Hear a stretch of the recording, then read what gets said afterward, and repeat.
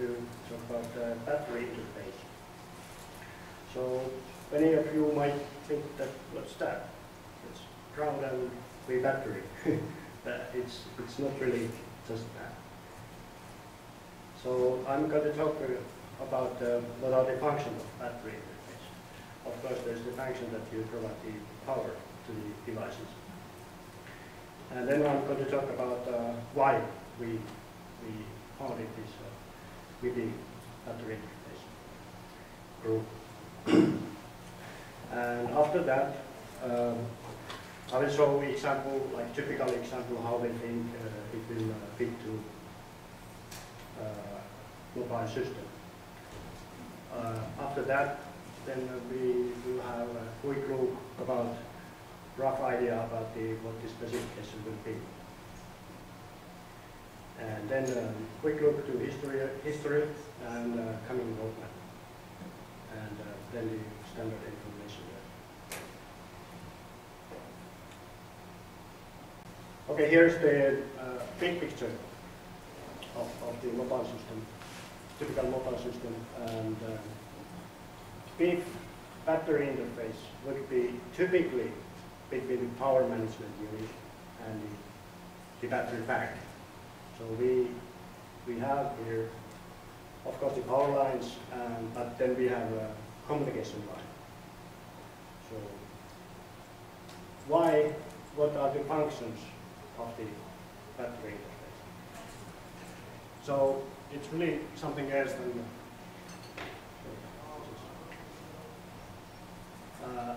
that we need to basically ensure that we get enough information out of the battery pack to make our charging as efficient as possible and same time safe. So in order to do that, you have to somehow identify what kind of battery you are charging. So as of today, most of the batteries, they have a very simple identification mechanism. And it's usually based on pull-down resistor inside the battery pack. And as you can imagine, it's very easy to copy that kind of battery. You just put the cell and then you measure the original battery versus pull-down resistor value, and then you put your own cell and similar resistor, and you're set to go. And you can have very easily cheap counterfeit batteries.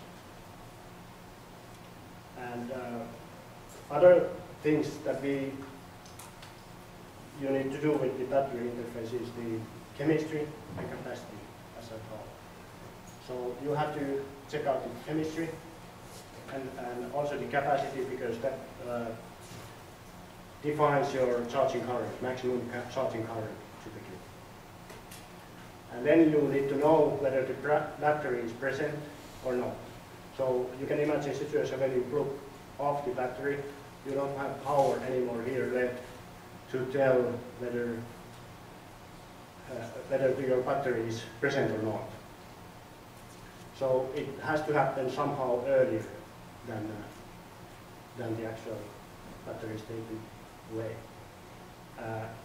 That is important, especially in situations when you write to memory cards or some secure data to your SIM card or something like that. So it's very vital to know that. And also you want to know many times the temperature of the battery, so that you don't charge it if it's too cold or too hot. And some people are using NTC resistor there and that sort of things. And what we are aiming in BIF is mainly the smart battery. And smart battery can provide a lot more functions to us. So we can have secure authentication.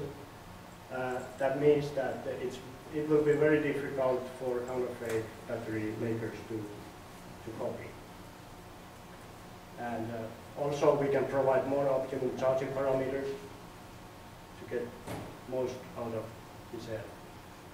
all kind of state of charge, max current voltage, temperature, and all kind of automatic limits. And also we can have history, charging cycles, and adjust our charging with that. And why we started MIPI BIF? Sorry, I'm hassling with this.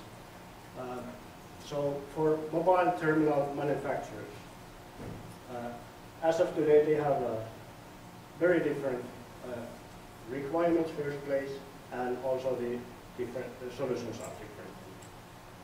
And they have to specify each battery interface to the battery manufacturers. That's a lot of work. And it's the same story for the platform IC and battery manufacturers. So you have to talk with the mobile terminal manufacturers, and that's pretty tedious work, and it's happening with every company in the world at the moment. And so as a result, that will be a lot of extra work and logistics throughout the industry. And also, as we don't have commonly accepted smart battery solutions, volumes are low, and that means usually higher price. So if we can somehow standardize the standard battery, smart battery, we can probably get a lower price at some point. And because it has slowed down the smart battery concept,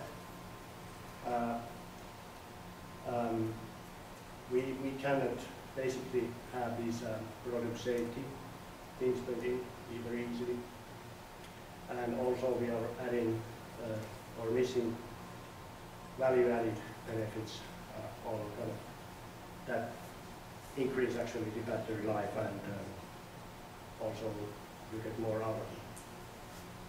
And as of today, there's no such standards available that fulfill all specific needs that we have been talking.